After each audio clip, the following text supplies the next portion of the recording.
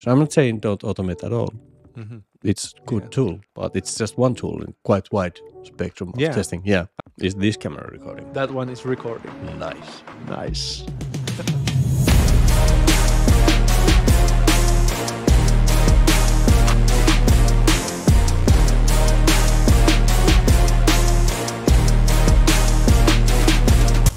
Hey friends, you know how it feels when an application or a software that you need just doesn't work. Everybody knows it. And that's why we say that software testing and quality assurance are mental health. Everybody are happier when software works. So the dude sitting next to me, his name is Jani Tuna Haikala. Yes, you know him, an epic champion of testing. Hello everyone, and here next to me is Antti Niittyviita, a trainer, public speaker and an author. And this is a weekly show where we answer your questions about testing, quality assurance or life in general. Welcome to the show. Wow, that was fluent. We are getting better and We better. are getting better and better. Because this is a weekly show about questions, should we see what the question is?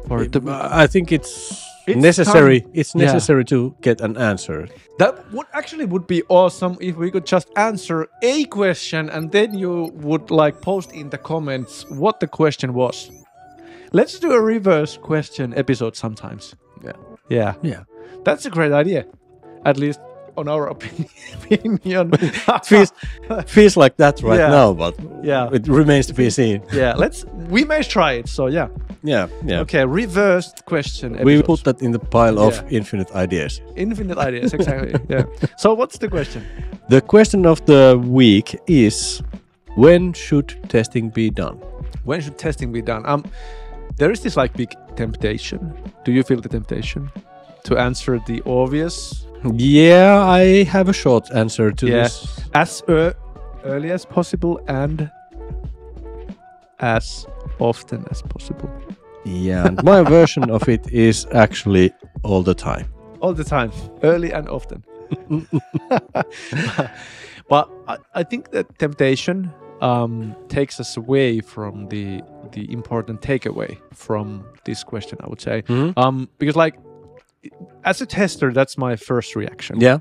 And that's what I've always been taught: test early, test often, test all the time, and stuff like that. But when drilling deeper into the question, I guess the most common is the earlier you test, the cheaper it is, the easier it is to fix those bugs. Yeah, the earlier you find the bugs. Exactly. So I think as early as possible is the most common answer to the question. Yeah, that's true. But then it leads to me to this simple answer. That's not the tester answer, but that's something else. I would say that test when it makes sense to test. Test when it makes sense to test. And then this would lead you to think about the context yet again. So when would it make sense to test? Because you have a limited amount of resources at your disposal, limited amount of time, limited amount of money, limited amount of people, usually limited amount of background information necessary for testing and stuff like that. So understanding what the scope is the first thing to do, actually, to decide when and how to test. And that's why I would say that test when it makes sense to test. That would be my advice from this non-tester point of view. Yeah, that's good advice. I will gladly take it. Yeah. But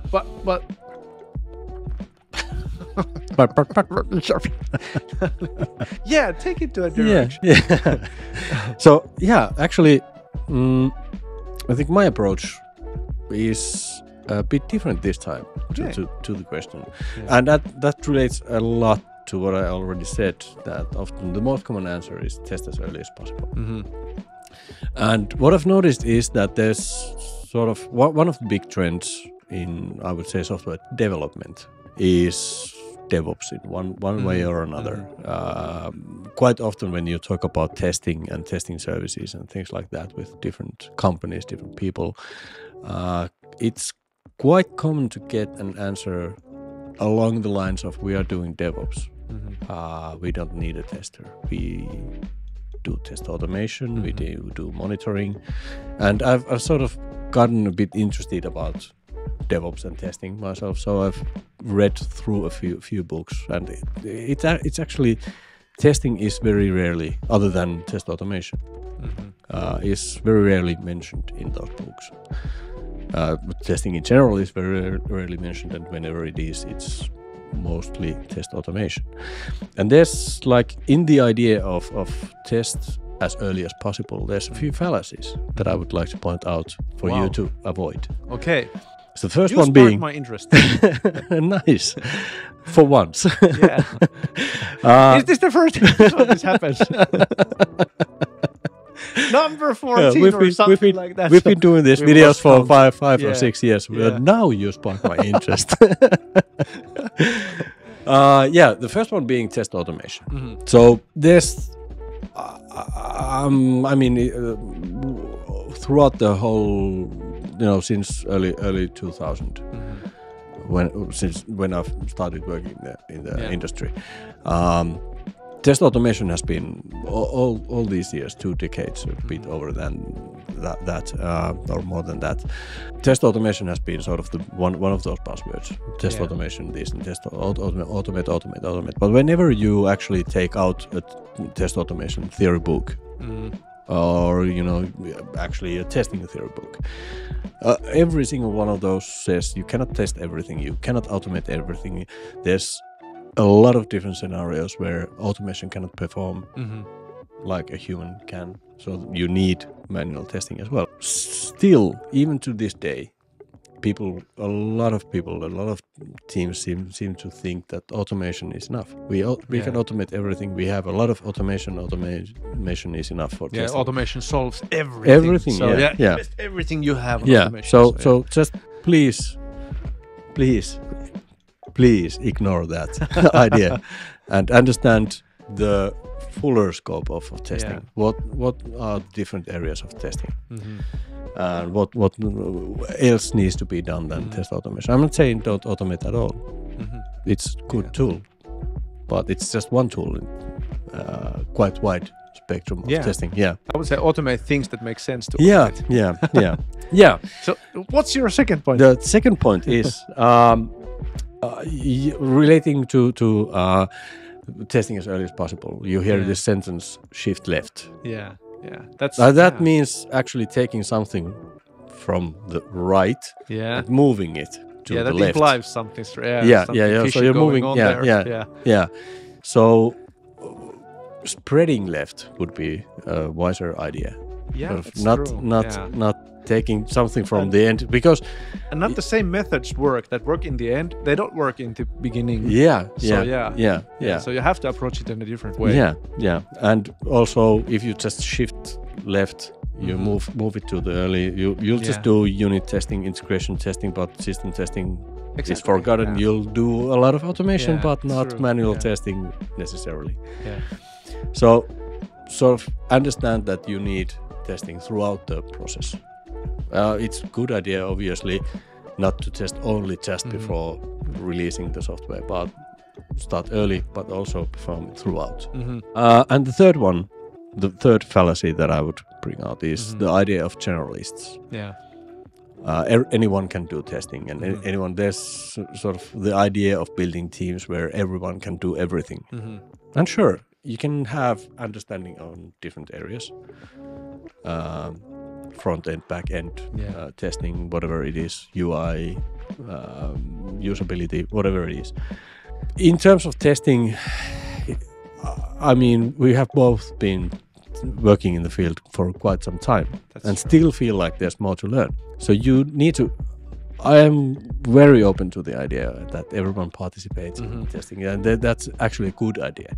But then again, please don't rely on that only. You need one professional tester at least in the team or the organization who understands testing deeply. And I would add there the concept of ownership. Because like if no one actually owns the responsibility of testing and definition of done or something like that, it's like it's in an ideal world where you have lots of resources and time. Everything is done. But when things are getting faster and faster and deadlines are approaching, there is this like temptation to leave something undone. Yeah. And then if testing is not in the ownership of someone or some people, then it will be left undone. Yeah. And exactly having someone who actually has ownership over it and is a professional who understands the testing field deeply. Yeah, that's well. You almost like you broke down your answer into this summary. So that's the 3 points. That's really like that's like I would say that's like this is an example of how answers should be like done, like in our episodes. Oh, I did it by an accident then. So, wow, that's great. Yeah. And the original question was that when should testing be done? Yeah. And this leads me to one final thought about the question. And this is actually something that I've learned from you to ask the inverse question as the opposite. So when should testing not be done? Yeah. And that will leave you to some really interesting understanding about okay, when should testing not be done? Then that would leave you with the answer. So so that would be mine like for the last takeaway. Testing should be done. Like my quick recap, testing should be done when it makes sense to test. Yeah. And then the second thing would be for you to start figuring out when it actually makes sense in terms of our like organizational priorities and our schedule, our resources and stuff like that. So figure it out and then explain it to others when testing should be done based on when it makes sense. Yeah. And then one of the final tools, that our third tool would be when testing should not be done. And if you can answer that, you're left with the answer. Yeah, that's very nice. I like your summary. Hey guys, if you like the episode, if you have something to add to the answers or more questions to ask from us, please don't hesitate to use the comments. Gently hammer the like button, send us some hearts, and share the video with someone who may benefit from it. And of course, remember to subscribe to the channel. This way, you can help the world of testing and make the world, in terms of software, a better place, because, you know, everybody's just happier when software works. We are into mental health. Yes, we want that. Mental health for everyone. For everyone. Take care. Yeah, thank you for joining us and see you next week. Yes, bye-bye. Bye.